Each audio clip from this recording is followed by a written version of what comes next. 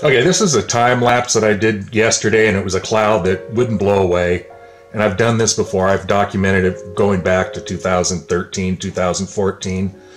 But like, look at this line right along the edge here. Oh, come on, mouse, right in there. Right in there. You can see that it's just staying there and hanging out. And then what was happening is the jets were coming in, and then right in here, if that shows up, there, right in there, they were like spotting right there. And I saw about a dozen jets come in, and they would do a quick little spot, and then they would go into this cloud here and spray. And I've seen them do this before, and the cloud just kind of hung there. It morphed and changed, you know, its shape, but the basic part of the cloud just hung there. And you could see these other clouds being drawn into it when they were spraying it. And you could also make out where it was being zapped. But let's see if I can see it here. I'll try to stop it where those ones come in and spot. I know not the best way to do a presentation looking at my screen, but like right here, this one right here will be drawn. That one right there, right here, will be drawn into that mixture there.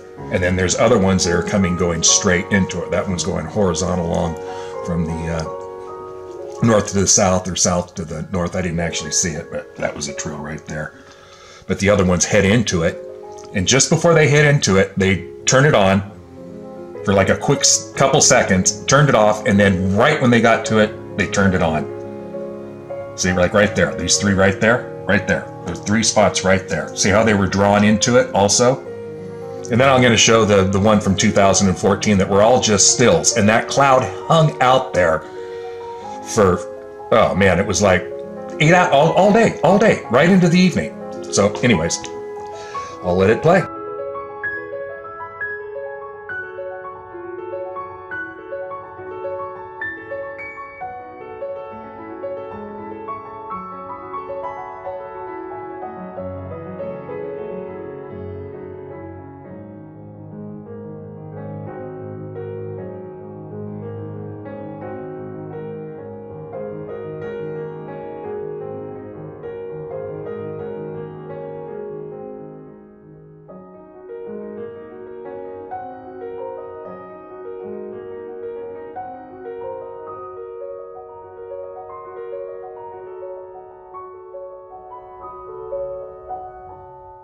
And then this is the one from the little cloud that wouldn't blow away. I mean, what would cause a cloud just to hang out like that and not even move? There's obviously another force that is keeping that cloud from moving. But it's not really even a natural cloud. It's all nanoparticulates. And they're being zapped with, you know, microwave transmissions, HARP transmissions, next-rad transmissions, you know, cell tower transmissions. Who knows what all they're using? Who knows? So I'll let that one run, and you guys can decide for yourself if that is a normal, natural cloud formation. I think my pictures and my time lapses tell the true story. Our weather is completely being controlled and used as a weapon against.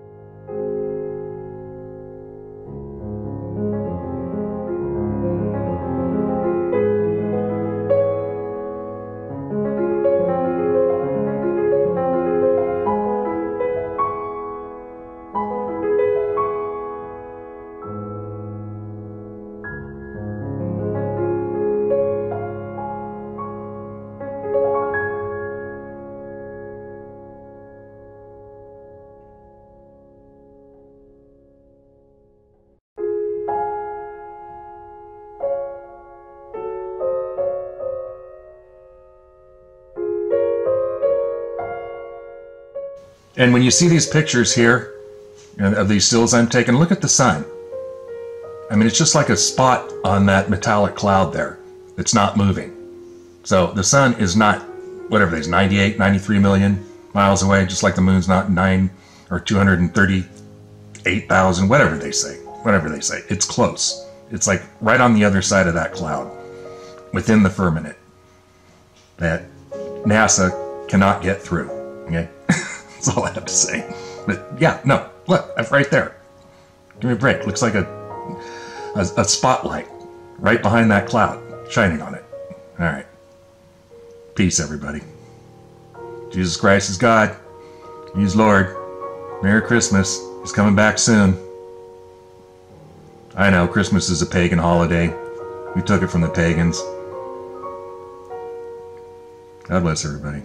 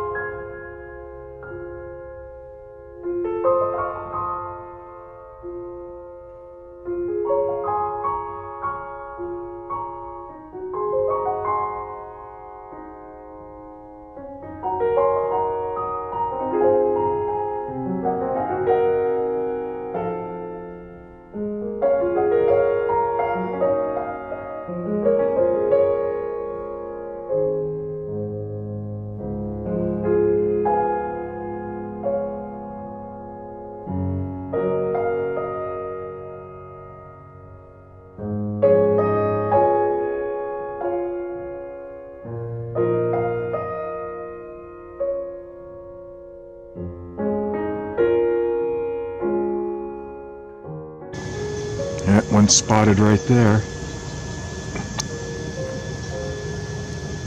Turned it on. I was watching it and then turned it off. Now it's right. Going right through that aerosol. Yeah, I don't see it. It's up there. I turned it off though. I should put a time lapse on it and see how it spreads out.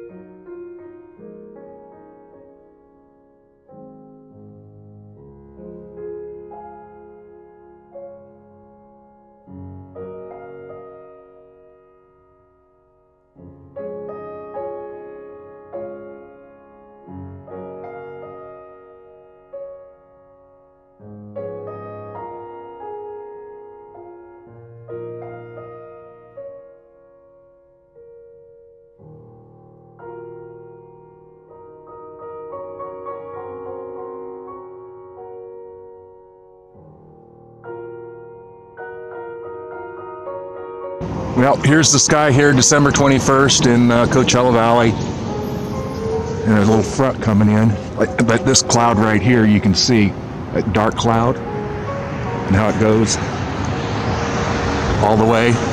That was a chemical aerosol that was sprayed up there.